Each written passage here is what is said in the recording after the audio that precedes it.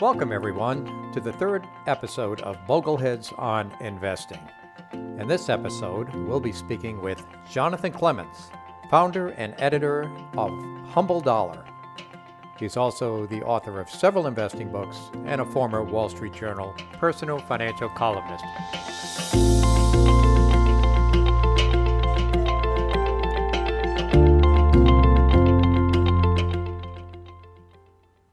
Hi everyone, my name is Rick Ferri and I'm the host of Bogleheads on Investing. This program is brought to you by the John C. Bogle Center for Financial Literacy, a 501c3 corporation.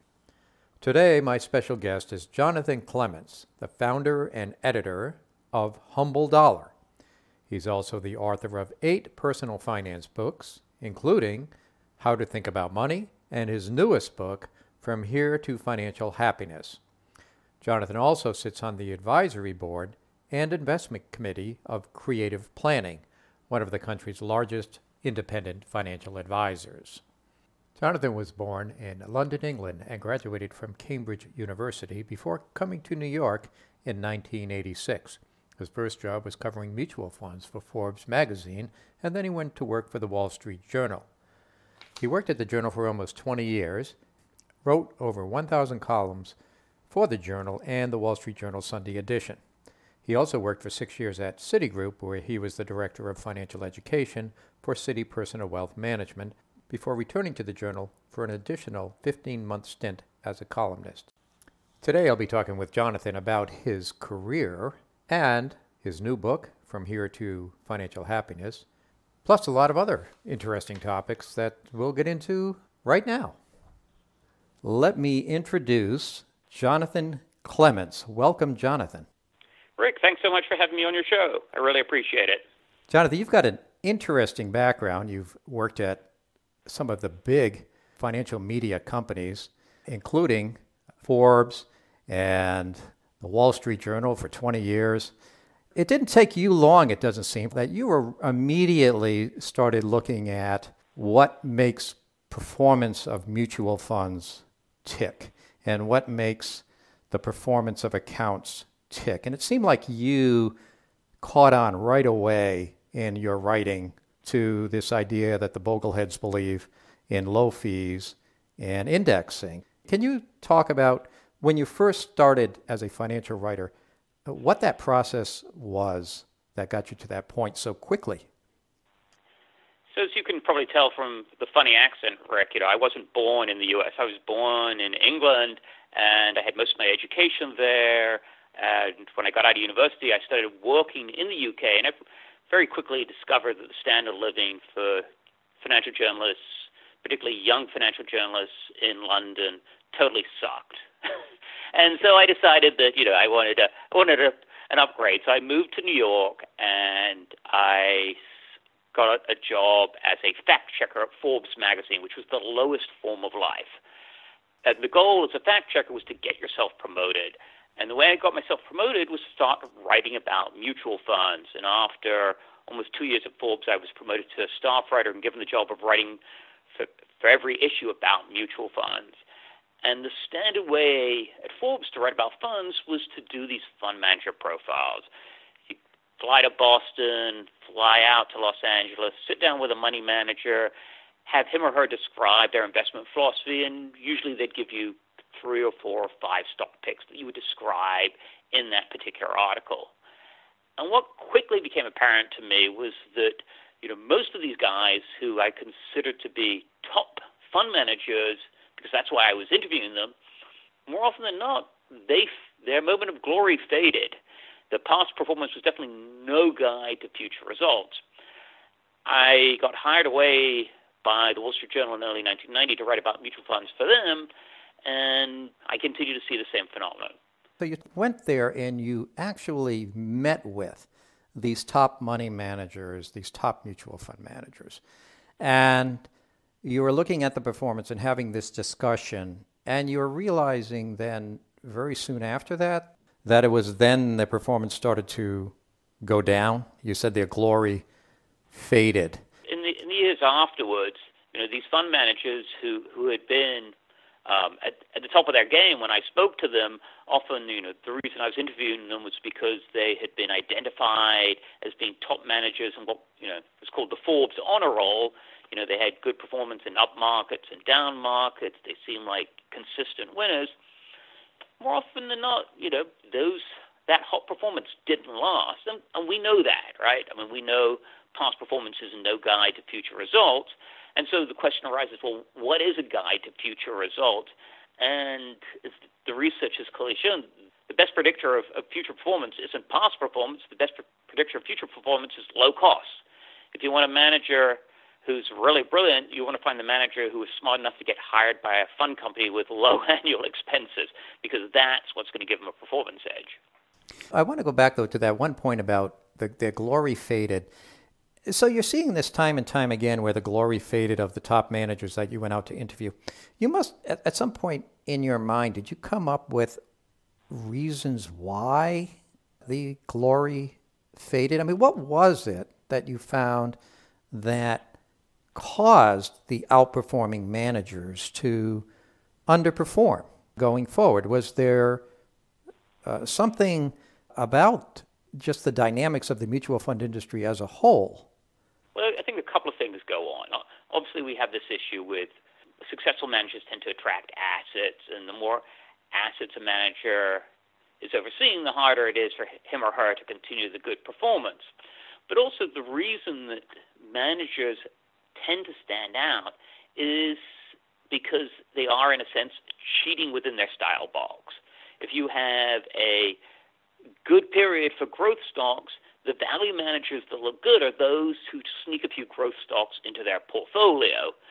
So you have this value manager that's done well in a period for growth stocks. You say, okay, this is a guy who really knows his stuff. He's been able to pick superior stocks and shine in a period when his investment style is out of favor. But of course, what happens when styles rotate and when value stocks come into favor, the guy who's been cheating, who's been sneaking some growth stocks into his portfolio, suddenly finds it hard to keep up with the other value managers because he's not a true value investor. I saw that repeatedly in the managers I looked at. I'd be trying to benchmark funds and compare them to their peers, and a particular fund would look good, even if his or her style was out of favor. But then when the style returned to favor, they were out of step because they owned the wrong sort of portfolios. And I think a lot of that cheating goes on, and that's a lot of the reason why we think managers are good, and it just turns out they weren't true to their mandate. So at some point you came to the epiphany or the aha moment that, gee, maybe forget about active management and we're just going to use index funds. When did that occur? It would have been in the early 1990s. At that point, there weren't a whole lot of index funds out there, but those that were out there were regularly performing better than the typical actively managed fund that they were competing against. And, it wasn't just that, I started writing about this stuff. It was also that I started investing my money in these funds. I became a big believer in indexing, particularly, in index funds that were offered by Vanguard. And the good performance of those funds, coupled with me personally benefiting, was what helped to cement my view that chasing actively managed funds and trying to actively manage a portfolio is really a fool's errand. In the early 90s, you went to the Wall Street Journal and you picked up the Getting Going column. 1994, the Wall Street Journal, which at the time had no columnists outside of the editorial page, the managing editor announced that he was willing to experiment with columns within the news pages. And, being, sort of uppity 31-year-old, raised my hand and said, a column, I'd like to have one of those. And shockingly, really, the Journal gave me a column at age 31. So in 1994, towards the end of the year, I started writing this column that was dubbed Getting Going, and I did it for another 13 and a half years, writing that column both for the regular Wall Street Journal and also once it was launched for Wall Street Journal Sunday. The first time you actually wrote about index funds in the Getting Going column, do you remember approximately what year that was? It was part of the sort of Getting Going philosophy from the start. I would have been writing about index funds even before the Getting Going column was launched in 1994. But precisely when, I couldn't tell you, Rick. Did you get any blowback from the journal? Because after all, there's a lot of advertisers in the journal. I mean, these mutual fund companies advertise in the Wall Street Journal. And when you start talking about, indexing and low fees and, how that is the reason why index funds outperform most active managers, and you started talking about active managers, did you get a talking to by anyone, or were you allowed to pretty much say what you wanted? But I got to tell you, Rick, back in the 1990s, and indeed throughout my period at the Journal, from a point of view of advertisers being allowed to influence the copy that appeared in the news pages, it was verboten. In fact, advertising reps to the Wall Street Journal could be fired for calling up a reporter. On a few occasions, I was called by one of the advertising guys and asked to speak at some particular event. And whenever they called, they only called after they cleared it with their boss, and they called very tentatively. It was a magnificent organization from that point of view. I can't swear that it's like that today, but back then, there was a church and state separation between the news department and the advertising department. But I know that I've spoken with a lot of other journalists over my time, and it's not that way at a lot of publications. I mean, that Chinese wall, if you will, is got a lot of holes in it at a lot of companies. I can believe that. And, there were occasions when executives would come in and complain about my coverage. I remember one particular meeting, there was some guy who came in from Merrill Lynch to complain about my commentary on actually managed funds. And there was a big meeting in the main news conference room on the 9th floor of the Journal building, and I was down there, and some other people were down there, and the managing editor was down there.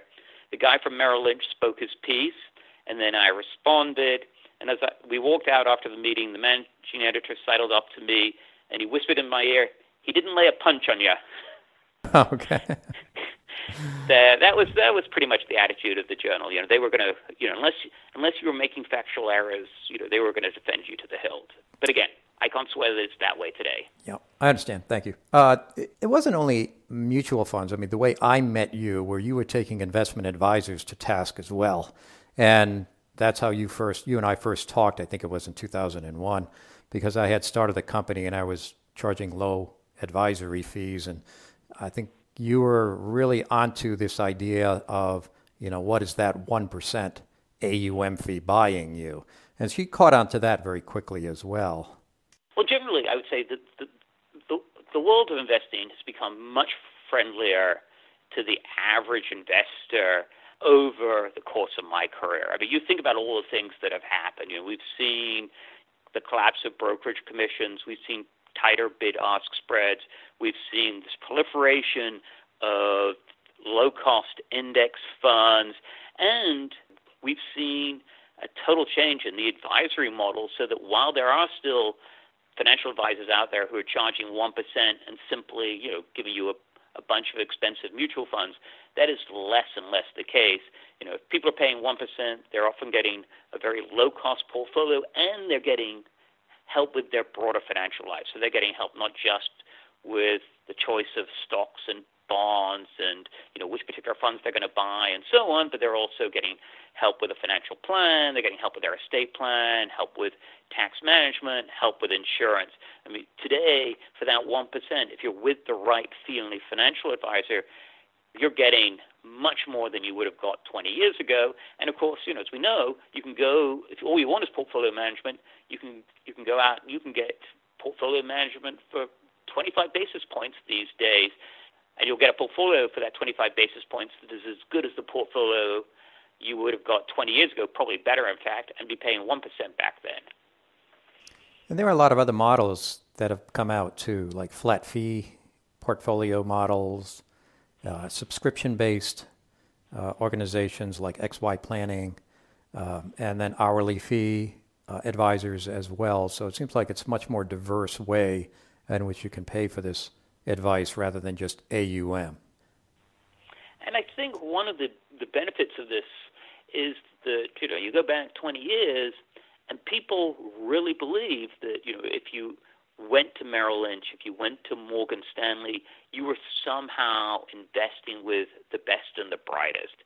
I think the message has got through that going to the big wirehouses, these big brokerage firms, is actually bad for your financial health, and you're far better off, looking elsewhere to some of these smaller financial planning outfits, looking to the robo-advisors, trying out an hourly planner. And the stranglehold that the big brokerage firms had on the way, advised clients manage their money is over. And that is definitely a plus. So let's talk about the brokerage firms and such, because both of us worked for Citigroup for a while. You changed jobs and you actually went over to what I call the dark side. I was on the dark side, so I'm just saying that facetiously. You went to work for Citigroup, and it almost at the time when you did that, there was some of us who have been following you were kind of questioning, scratching our heads, saying, you wrote about these companies for years, and now you're going to work for one. I mean, was that an experiment, or could you tell us about that? Sure. Back in 2008, I was pretty burned out on writing the column. I'd been doing it for 13 and a half years, and I was casting around for something new to do. And I didn't want to become an editor at the Journal. I didn't really want to start writing about something else, so I wanted a total change. And I was approached by Citigroup to be involved in a financial startup that they were working on. And the financial startup was this. Their plan was to create an advisory service for everyday Americans that would deliver financial advice in return for a flat monthly fee. And so I joined Citi in April of 2008, and that's indeed what we worked on. We were working on this flat fee advisory program. They actually launched a pilot version of it in January 2009. Now, if you remember what things were like in January 2009, if there was a worse time to launch a new financial advisory service, I'm not sure when it would have been. I mean, January 2009, it probably wasn't quite as bad as 1932, but we were at the height of the financial crisis, and this thing went nowhere. In the months that followed, Citigroup was in turmoil. Smith Barney was sold off. This startup I was working on fell apart, and Citigroup had to make a call. They needed some sort of advisory offering for, regular retail investors. With Smith Barney gone, what they decided was they were going to take this startup that I was involved in. At the time was called F.I.R.E, and then what was left, which was the bank-based brokers, they threw us together and said, figure out what you want to do. They brought in a woman called Debbie McQuinney, who had been at Schwab and had overseen their RIA business. And Debbie announced that what she wanted was all these bank-based brokers to become fee-only financial advisors. And, this sort of innovative group of people who were part of this startup were sort of put in charge of this group of bank-based brokers. And as you might imagine, it was complete turmoil. Yeah, I can imagine. All right. But that is indeed sort of what happened, and that's how I ended up going from being part of the startup to being, as I like to put it, in the sort of the mainstream of Citibank.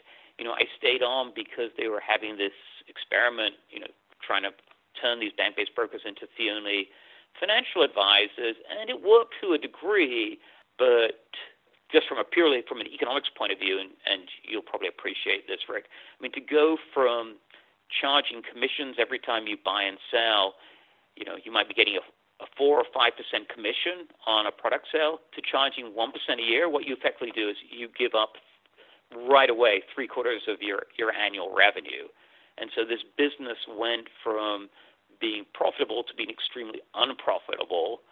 So after a year or so of this, there was yet another U-turn, and they moved towards a fee and commission model, but they still continue to try to favor the fee-based business. So I hung on there. I actually ended up spending 6 years at Citigroup. Towards the end, I had got to the point where I had enough money that I didn't sort of salary I was earning there, and I decided I was sick of dealing with lawyers and sick of dealing with compliance people, so I quit. And you went back to the Wall Street Journal for a little while. I went back to the Wall Street Journal, and I have to say, even though I can't claim that I did much good when I was on the dark side, I'm sort of glad I did it. I learned a lot about the business that I never would have learned purely being on the outside. I mean, once, as you know yourself, Rick, once you've been on the inside, you see how it works. You understand much better the culture of these institutions and why they do the screwed up things that they do. For the benefit of the shareholders. Whatever it isn't for the benefit of the everyday investor who walks into the bank branch. No, not for that. I haven't heard that one yet, but that's what they might say. But it's not what I saw. But anyway, so you went to the Wall Street Journal, and you were there for about a year and a half, and then you decided to go out on your own and start your own business, the Humble Dollar, in 2017, which is a great blog and a lot of good advice there. And you continue to author books. In fact, you wrote How to Think About Money, and you also, your latest book, From Here to Financial Happiness. Can you talk about the transition to starting your own business and going from a paycheck, if you will, to starting from scratch and seeing how it goes? So I wouldn't claim that I'm the most courageous person in the world, at least not courageous financially. So I wouldn't have ended up in the position I am now if I depended on the income I earn today in order to cover the bills. I mean, essentially, this is my retirement job. It just happens that I'm working harder than ever. I know how that goes. If the books don't sell and the website doesn't make any money, it's okay. Nobody's going to starve tonight. So I do this more than anything at this point out of a sort of sense of public service. I know this stuff backwards and forwards. I love writing about it. And I love being part of the conversation. And that's what the books and the website allow me to do. Well, I read From Here to Financial Happiness recently. Thank you for sending me the copy. I appreciate that. In typical Boglehead fashion, if I can get a free book, of course I'll get one for free. And I did here, so thank you. I started reading the book a few weeks ago, and the subtitle is Enrich Your Life in Just 77 Days. And it occurred to me as I was reading the book, I need a much longer than 77 days to enrich my life. The book is only, let me see how many pages it is. It's got 77 chapters. It's 240 pages roughly. But as I began to work through the book, and it's not just a book, it's a workbook and a book. And looking day 1, day 2, day 3, day 4, there are some of these days where I was reading about where, my God, I had to put the book down. I literally had to say, I really have to think about that. That's going to take a long time for me to process what you just wrote. Now, some of the days went by pretty easy, but some of them were much more difficult. In fact, I found it aggravating in some ways to have to think about some of the things you wrote about in the book. But as I kept on going through it, I realized there was a method to the madness. And then I read about why you did it this way, why you wrote the book this way. Could you talk about that, your thinking of how you put this book together as opposed to all your other books? So the book, grew out of a couple of different things I've been thinking about. And one of the ways I've described the book to people is that I like to think that it's the conversation that you should be having with a really good financial advisor.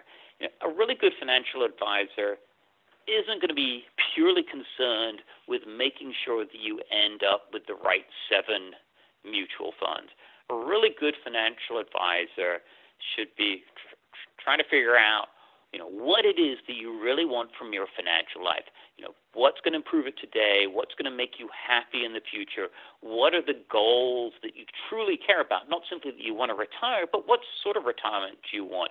What is it that you're going to do with this last 20 or 30 years of your life? So a good financial advisor is going to figure out that stuff, and then he or she is going to help you figure out how to get there. And it's not just about building the right portfolio. There's so much more to managing money than having those 6 or 7 mutual funds. You need to figure out your estate planning. You need to figure out whether you should be paying down your debt faster than is required. You need to be figuring out insurance. You need to be figuring out what sort of house you can afford to buy, what you should be doing with your cars.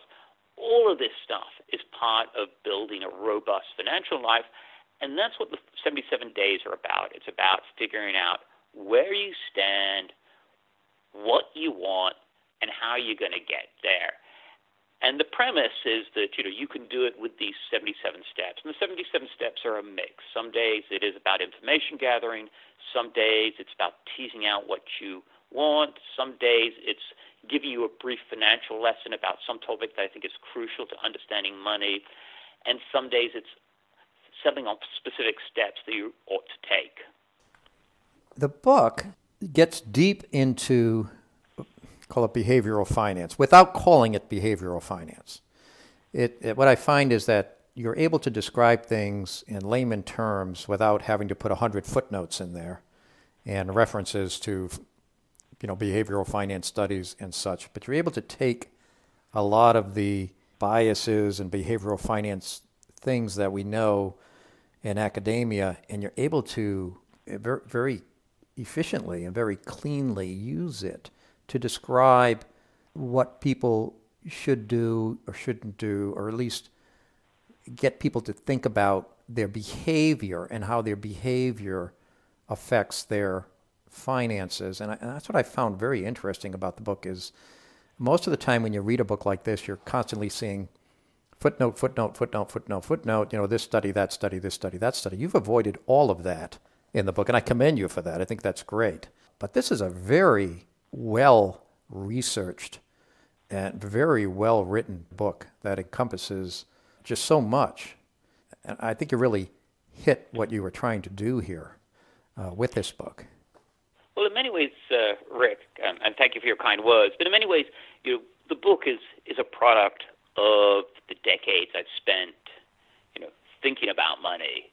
And one of the challenges of writing regularly about money is that the basics are indeed pretty basic. The basics of putting together a portfolio, figuring out how much insurance you need, what you need to do in terms of estate planning, paying down debt and so on. This stuff is really not that complicated. And if you're going to survive as a financial writer, you need to have some intellectual curiosity and start to delve into other areas of finance.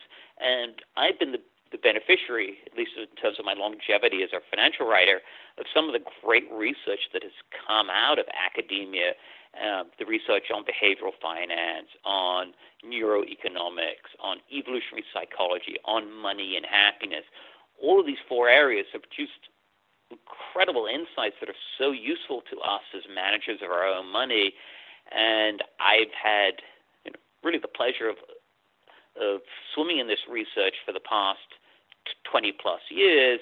And so while the book reflects that research, it's not like I sat down and read it all over, in the year running up to the book's publication. I have been absorbing this for years and years, and it's sort of become part of the way I think about money. I'm not an original thinker, but I am pretty good at synthesizing what's out there, and that's what the book represents. There's a few things you wrote in here which caught my attention very quickly. You have these great little quotes at the end of every chapter, but it's not, this is what you've learned in this chapter. It's a saying, or it's something that you put together, and I want to read you one of them because I found it very interesting. It's actually from day 44. You said, "If our net worth was displayed on our foreheads for all to see, libraries would be mobbed and used cars would be status symbols." And it took me a second to think about that, saying libraries would be mobbed and used cars would be status symbols. Well, of course, yeah. I started thinking about it, saying, sure, you wouldn't buy a book. You'd go to the library, get one for free. And you wouldn't buy a new car. You'd go out and buy a used car. And that would be a status symbol because what would be on your forehead is a big number. Probably one of the most influential books I think that any of us have read over the past 20 years is The Millionaire Next Door. And this notion that it's not the money that you see, it's the money that you don't see, right? It's the millionaire next door, living in the modest home, wearing clothes from J.C. Penney and driving the second-hand car. That's the millionaire. The millionaire isn't, the big house with his or her European sedan and the beautifully landscaped lawn. That's not money. That's money that is gone. That is money that is spent. And yet the money that is still there often isn't visible. You see this on the Bogleheads forum. The Bogleheads forum isn't just about low-cost investing. It's about having sensible habits when it comes to spending money.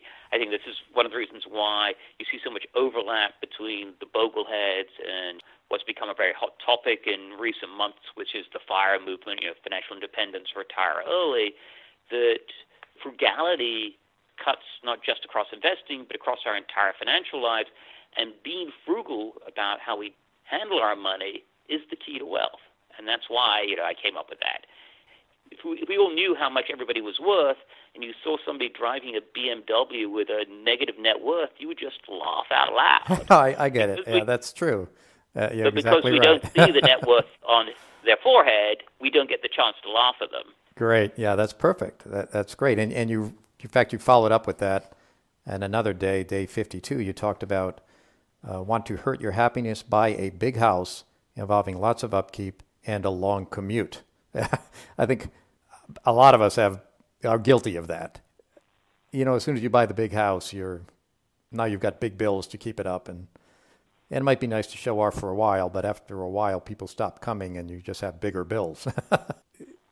You had one more thing in here I want to talk about, and that is something you wrote on day 70, which talked about limiting yourself to one financial advisor, one bank, and one brokerage firm or mutual fund family. And I want to talk about that because it always comes up on the Bogleheads where people say, oh, I have 3 or 4 banks because I want to diversify. I have 2 or 3 different advisors because I want to diversify. I don't want to keep all my money at one particular firm, call it Vanguard or Schwab or TD or wherever. I want to diversify because what happens if one of those companies go under? You're actually saying, no, don't worry about that here. So in terms of what I call naive diversification, multiple financial advisors, multiple banks, multiple mutual fund companies, multiple brokerage firms, I don't see that there is much benefit to this with one narrow exception. I do appreciate that, there is this FDIC limit of $250,000, and if you have a ton of money in the bank, in order to make sure that you're covered by that 250, you may need to use multiple banks. But other than that, why would you use 2 financial advisors? What you're going to end up probably is 2 portfolios that have massive amounts of overlap for which you're paying excessive cost. You're not getting any added value. If you can't find one financial advisor who's doing the job for you, you've got a big problem. Similarly, you go to a brokerage firm, you're getting diversification not from the brokerage firm, but from the investments that you buy. If you have 10 different ETFs, that's your diversification. The fact that they're all held at one brokerage firm is of no import. It's not like the brokerage firm is, going to go under and suddenly all your assets are gone. Those assets are held by a separate custodian. You should have no reason to worry about that. Ditto for using multiple mutual fund companies. I don't see any point in that. You can have all your mutual funds at one company. Each fund is a separate company. Each of those investments is held by the outside custodian. There should be no extra risk involved.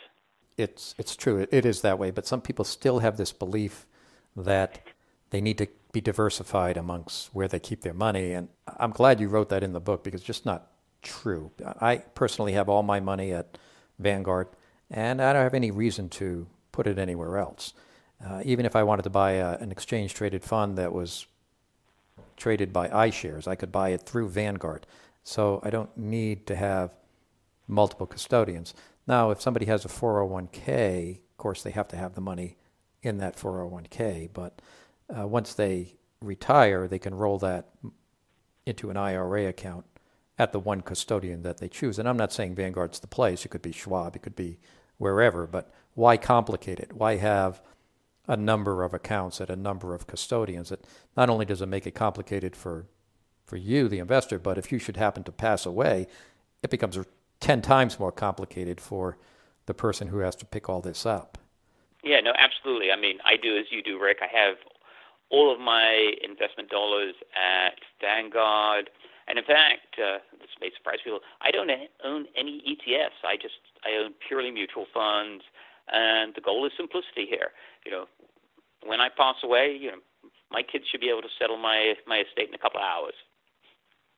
Yeah, I think that's the whole idea of simplicity is the next phase of what's going on with financial writers. I mean, I know personally I just launched a new website, Core 4 Investing, and it's all about being simple and simplicity. And so I think that the next phase, at least baby boomers like me, need to make things much more simple, need to make their portfolios simpler, need to make their estates simpler, need not to have 5 different IRA rollover accounts. If you're not going to go back to work, put them all together into one.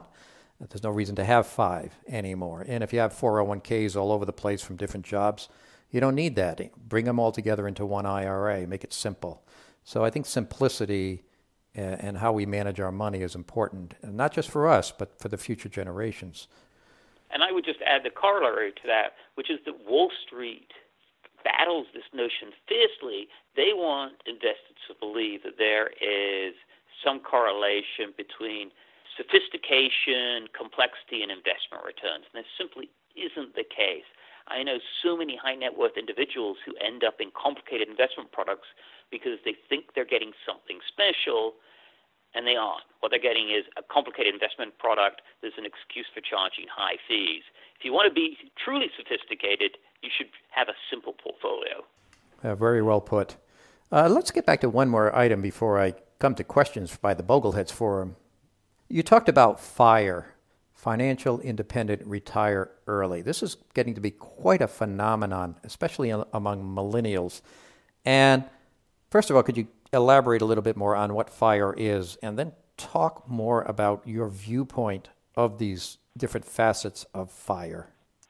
So the Financial Independence Retire Early movement is really about being extremely frugal early in your career, quickly buying yourself some financial freedom so that you can potentially retire at a relatively early age. Now, let's unpack that a little bit.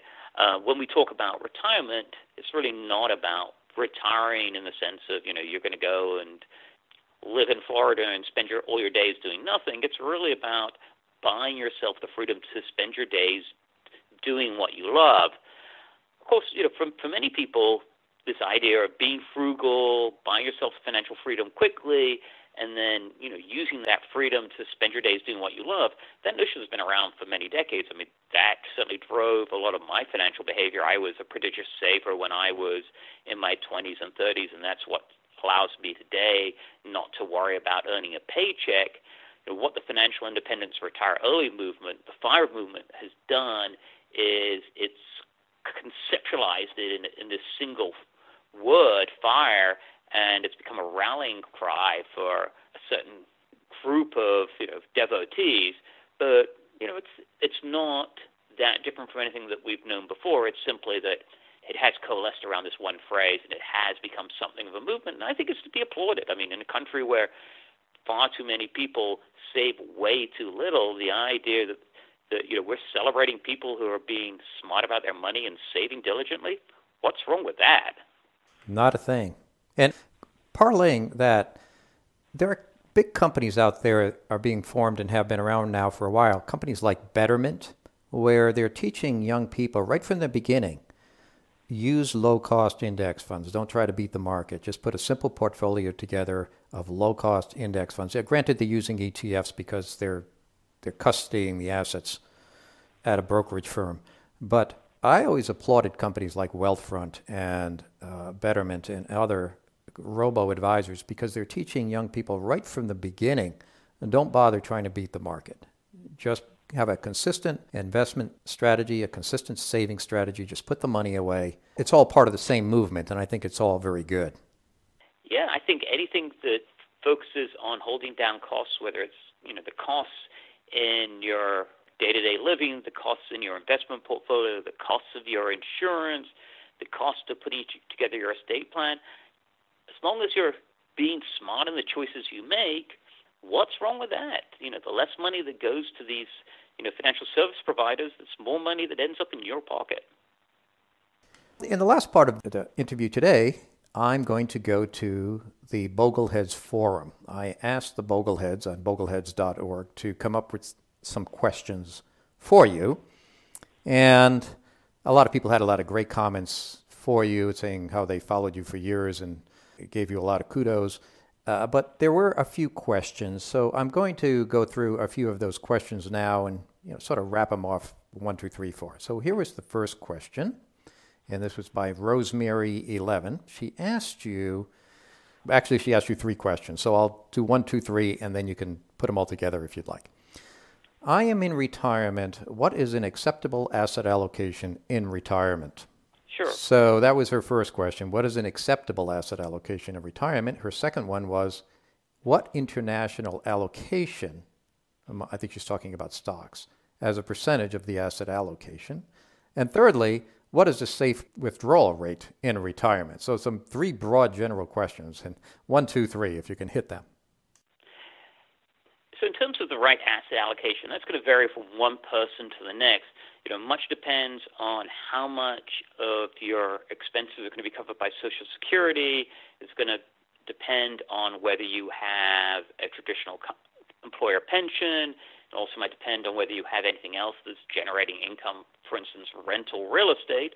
But, as a rule of thumb, 50 to 60% in stocks is probably a reasonable target. What I would say as sort of upper limit on that is you should know exactly where you're going to get your next 5 years of portfolio withdrawals from, and that money at a minimum should be invested in something conservative, CDs, short-term bonds, a high-yield savings account, something like that. So to get to your third question, Rick, if you're using the 4% withdrawal rate, which I think is a fine number, at a bare minimum, you should have at least 20% of your portfolio in cash or near cash investments so that you can cover those next 5 years of portfolio withdrawals. Now, that suggests that potentially you could have 80% in stocks. I think that's way too much. I would probably go, as I said, for 50 or 60% in stocks. At a minimum, you want that 20% or 5 years of 4% withdrawal rates stacked in cash or cash-like investments so that you're covered in case the market goes down steeply. In terms of the second question about international allocation on a stock portfolio, my view on this has shifted over the years. And personally, I now have a market-weighted portfolio when it comes to stocks, which means effectively that I have half my money in U.S. stocks and half of my money in foreign stocks. And I've done that for one simple reason, which is, who am I to think that I know better than all other investors collectively? If all other investors worldwide collectively believe that half of global stock market value is in the U.S. and half is outside the U.S., shouldn't I, as a hardcore indexer, replicate those percentages? The caveat in that is, of course, you are introducing a fair amount of currency risk into a portfolio. If you're uncomfortable with the degree of currency risk, I would say either hold less in international stocks or potentially seek out a fund that hedges its currency exposure. But as things stand, I'm not sure of a fund that would give you low-cost foreign stock exposure with a currency hedge. Well, thank you, Jonathan. That was a good answer. Let me go to another question, which is something to do with what you just talked about, so we can hit this one too. This is from CW Radio, who asks, as a safety first investor that is in retirement, what investment should I put my safe money in? And I think you already touched on this with the 20%, but I think he's looking for a SPIA, which is a single premium insurance annuity, a bond ladder, tips, and so forth. He's asking if these are also acceptable places to put safe money. I think all of those are acceptable places to put safe money. If you're going to buy an immediate fixed annuity, I would buy from more than one insurance company, and I would buy from insurance companies with a high rating for financial strength. An immediate fixed annuity is a great way to hedge longevity risk and ensure that you have a stable stream of monthly income. You just don't want to get it derailed because you buy from a single shaky insurance company and the insurance company goes under. In terms of the bond portfolio, I've always favored, taking risk on the stock side of a portfolio and playing it safe with bonds. In my own portfolio, I own pretty much a sort of 50-50 split for the bond portfolio between inflation index treasury bonds and high-quality short-term corporates. But, if you want to go for added, safety, you might add in a mix of high-quality short-term treasuries as well, rather than taking the credit risk that comes even with high-quality corporates. This is from a poster by the name of Beanie. It says, Jonathan Clements used to recommend putting 15 to 20% of one's stock allocation in diversifiers such as merger arbitrage funds, commodity funds, gold funds, and REITs. I haven't seen him talking about this in a long time, maybe 10 years or more. Have his views changed? If so, why? So I never recommend as much as 20%. I do remember writing a column for the Wall Street Journal when people were all hot and bothered about alternative investments, and this was a question I was getting a lot. And I did indeed say that, if you really want alternatives exposure in your portfolio, I could see allocating 10% of a portfolio and no more to alternative investments. And in terms of alternative investments, it was the list that you recommended: real estate investment trusts, gold stocks, commodity funds, and precious metals funds. I still think that that's a reasonable allocation. I have to say I don't particularly like merger arbitrage funds because they involve active management, and I have soured on commodities funds as those have become more actively traded. It's gone from being a market where companies and farmers hedge to being a market dominated by investors. The historic impressive returns from the commodity indexes hasn't been replicated and in all likelihood will not be replicated. So I'm not that crazy about commodities funds. I still have a soft spot for gold stock funds, and I still have a soft spot for real estate investment trusts, but I probably wouldn't put more than a couple % of a portfolio in each. Well, what if nobody did any of that and just bought the 3-fund portfolio? I think the 3-fund portfolio is a great portfolio to own. I mean, you and I have had this discussion, Rick. People tend to mess around way too much with their portfolios. I think I've done too much of that myself over the years. If you simply buy the 3-fund portfolio, total U.S. market, total international, and total bond, I think that's a great mix. I mean, you may even want to consider the 2-fund portfolio. You can now go to Vanguard and buy the total world index fund, add the total bond market fund onto that, and you could have an incredibly diversified portfolio with an asset allocation of your choice with just 2 mutual funds. Incredible. It wasn't that way years ago, though. Things have gotten so much better in indexing space where you can really reduce the number of holdings that you need nowadays to be diversified globally. It's really gotten a lot better, and the fees have come down so much. I mean, that total world index fund, I believe, has something in the range of 8,000 stocks in that fund. For a $3,000 investment, or you can buy the ETF and just invest even less, you can buy a portfolio with 8,000 different stocks in it Think about that. I mean, that is astonishing. Today, the everyday investor with $10,000 or $20,000 to invest can build a portfolio that many institutional investors 2 decades ago would have died to have. It would be lower cost and better diversified. It's astonishing what ordinary investors can do with their money today. Really astonishing. So the last question has to do with buying happiness. This is from Tom P10, and I'm going to just paraphrase what he's saying. You've always talked about, and one of the things that make you unique is the spending side of happiness.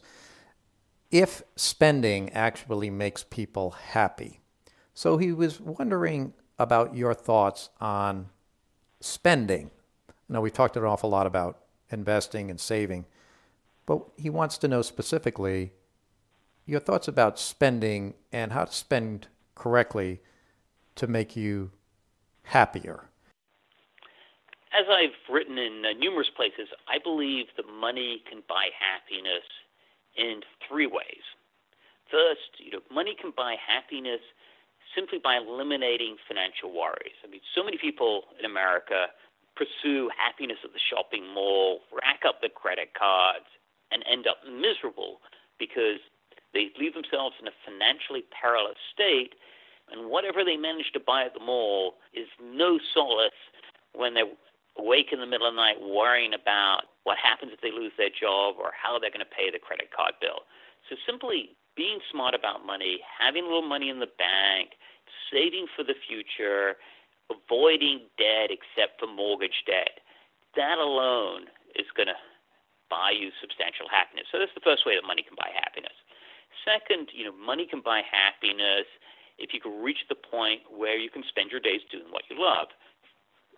There is few things in life that bring greater happiness than working hard at something you care passionately about. So if you can get yourself to that point, like the F.I.R.E people talk about, where you don't need a regular paycheck or you need a much smaller paycheck and you can spend your days doing what you love, that is the second way that money can buy happiness. But the third way, and this is probably what the question is getting at, is I believe the third way that money can buy happiness is we can use it to create special times with friends and family. And there are a couple of different elements to this. I mean, first, we know that spending time with friends and family gives an enormous boost to happiness. Research suggests that that is indeed the case. In fact, the research suggests that having a robust network of friends and family not only makes you happier, but it also gives a boost to longevity equal, in effect, to not smoking. So having a robust network of families is not only good for your happiness, but it's also good for your health. So in terms of using money, what you want to do is spend it not on material goods, which are often enjoyed on your own, but on experiences, taking the family on vacation, organizing the family reunion, going out to dinner with friends, going to the theater with a colleague. Those experiences enjoyed with friends and family can give a big boost to happiness. But there's another element to this, which is if you really want to get a lot of happiness out of your spending on experiences with friends and family, you should arrange these things far ahead of time so that you have a long period of eager anticipation. That way you'll get a lot more happiness out of the dollars you're about to spend. And you should make sure that you keep mementos to remind you of the event in question. When you go on vacation, you should take photographs and then you should put them up around your house so that for months afterwards you can think, wow, that was such a great trip. I had such a good time. And here, every day when I walk into the living room is that photograph that reminds me of what a special time in my life that was. So that, in terms of actually spending money, would be my number one tip.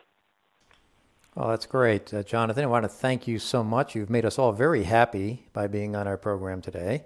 Well, good luck with the book. And again, the name of your new book is From Here to Financial Happiness. Enrich Your Life in Just 77 Days. Jonathan, thank you so much for being our guest on Bogleheads on Investing. Well, thanks so much, Rick. It's been a pleasure talking to you. This concludes the third episode of Bogleheads on Investing. I'm your host, Rick Ferri.